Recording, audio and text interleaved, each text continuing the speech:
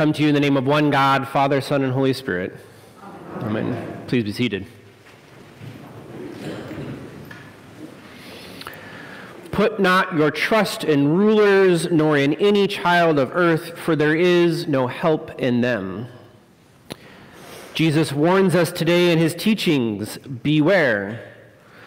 Those with wealth, power, privilege, access, authority love to make a show of that wealth and power and privilege and access and authority. They have a need to be seen making a showing of their great piety, to be seen making an offering of their wealth, to be seen following the expectations that they have set for others. Except they aren't really following them. They give out of wealth and abundance. What they give is simply a show. It has no depth. It carries no greater meaning to them.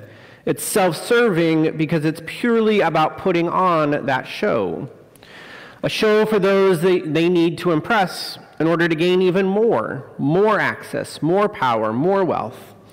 And it's a show for those who they need to control in order to maintain that power and wealth.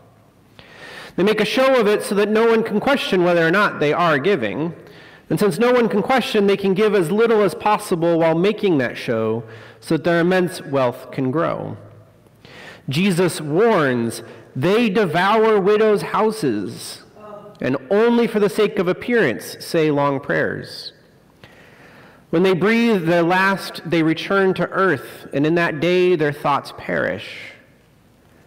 They have received their reward already, a life of wealth and power here and now, but at what cost? Again, I tell you, it is easier for a camel to go through the eye of a needle than for someone who is rich to enter the kingdom of God. Happy are they who have the God of Jacob for their help, whose hope is in the Lord their God. A poor widow came and put in 2 small copper coins, which are worth a penny. Then he called his disciples and said to them, truly, I tell you, this poor widow has put in more than all those who are contributing to the treasury. For all of them have contributed out of their abundance. But she, out of her poverty, has put in everything she had, all she had to live on. She has come and put all of her faith and hope in the Lord. She has put in everything she had, all she had to live on. She is truly making a sacrifice before the Lord out of her faith. Jesus holds up her example because it is the level of faith that we must have, to give literally everything we have in our faith to God. And there's a further question being put forward by Christ in holding her up as the example from which this praise is being offered. Why must she make such a sacrifice? Why must she be the one who puts her last 2 copper coins, a penny's worth, into the treasury and offering to God? Because the wealthy and the powerful, those who are parading around in long robes and making a great show of their giving, making a great deal out of the long prayers that they are offering, have failed her. The faith has become so corrupted by wealth and power and privilege that it has lost sight of what the call is, to sustain the widow and orphan.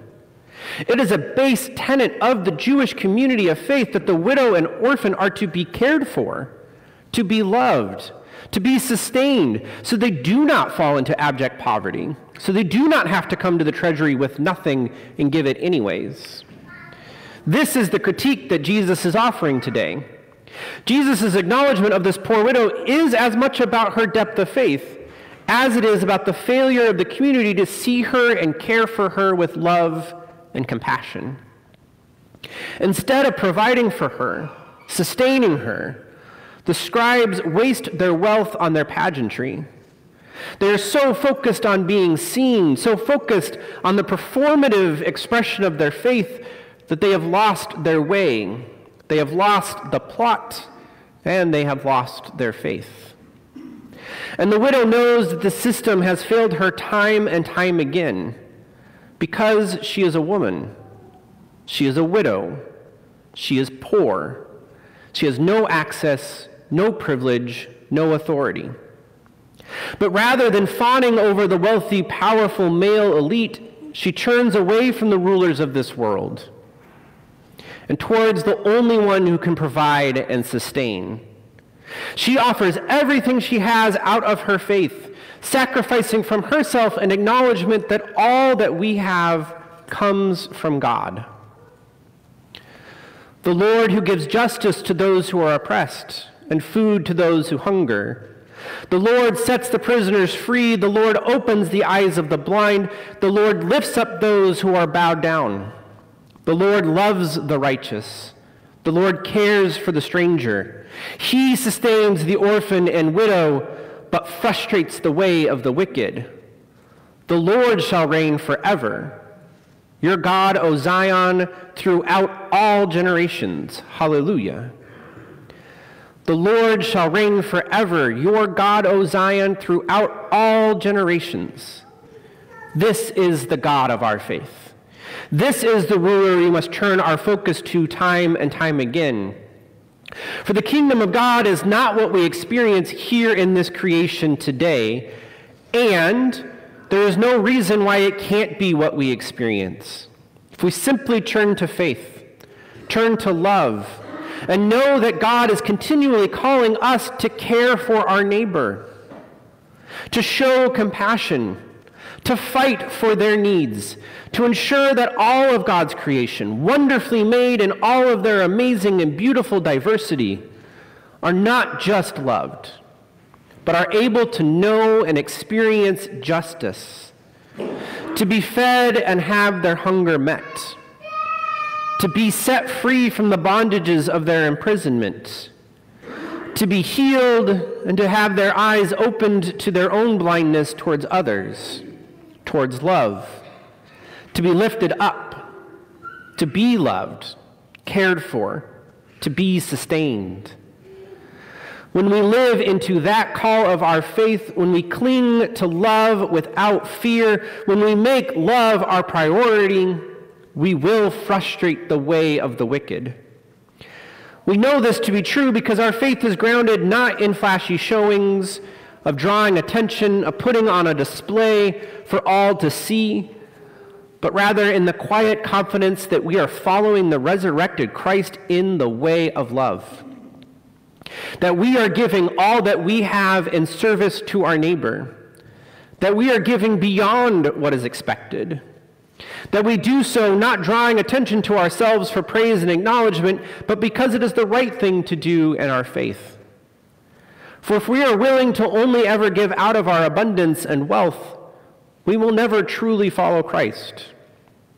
If we accept the world the way it is, we will remain comfortable and content. But the call of following Christ in the way of love, though, is to give everything we have, and then give some more, so that we can bring Christ's love into this world, so we can change this world that has grown complacent in loving and serving our neighbor. We can change this world that has become so concerned with what is directly in front of our faces, the pomp and circumstance and signaling, without any deeper conviction and commitment to move past that public acknowledgement and get our hands truly dirty as we labor with Christ in the work that we are called to on this day. We instead engage in the work of following Christ because of the promise that has been fulfilled in Christ's death and sacrifice for us. The writer of Hebrews, whose true authorship is lost to us, makes a point of emphasizing this for us today. Christ's death and resurrection and ascension was not into a human-built temple, but into the true kingdom of God. Nor was Christ's death, Christ's sacrifice for our sins, a show of pageantry. It was a true sacrifice of everything he had. Christ gave his very life in service of God, in service of bringing love into the world, in service of forgiving our sins so that love can spread in this creation. And just as it is appointed for mortals to die once, and after that the judgment, so Christ, having been offered once to bear the sins of many, will appear a second time, not to deal with sin, but to save those who are eagerly waiting for him. This is what we are working towards, to bring the kingdom of God to this creation, to welcome the second coming of Christ with a road of love that has been paved across this creation. This is the work that we do here at St. Stephen's. This is the work we are called to do as we move beyond the walls of this place and work to better our community. This is hard work. Sometimes this is work we don't want to do. Sometimes this is work that we are already exhausted from doing. But it is necessary work as we strive to live more fully into our call to follow Christ on the way of love. It is clear that there is a lot of work still to do in this creation to center love in our conversations, in our relationships with one another, and to call on our own leaders to center love and provide for the vulnerable, the marginalized, and the outcasts. Some of that work is internal. It's a recognition that we have not fully done the work to strip away our own biases, to shine light on our own growing edges, to admit where we need to grow in our own selves as much as in our faith. I recognize that there's more I can do to move from learning to action, to prioritize my time and energy towards action when I want to use my own privilege to make excuses to sit back and let others engage, to prioritize my own work in changing hearts, even if, perhaps especially if, it's just one or two at a time. And some of that work we're called to do is external. It is advocating for the voiceless. It's solidarity with those who are crying out in pain. It is doing the work of Christ always, without fear, without judgment, without expectation of recognition or acknowledgement. For when we do this work in faith, we know that God is with us. We know that God strengthens us. We know that God enables us to be successful. For that is what we do as followers of Christ. We change this world through our actions. We change this world through our care and compassion. We change this world through our love that knows no boundaries, no limits, no exceptions. Now let us go forth in the name of Christ and get to work. Amen. Amen.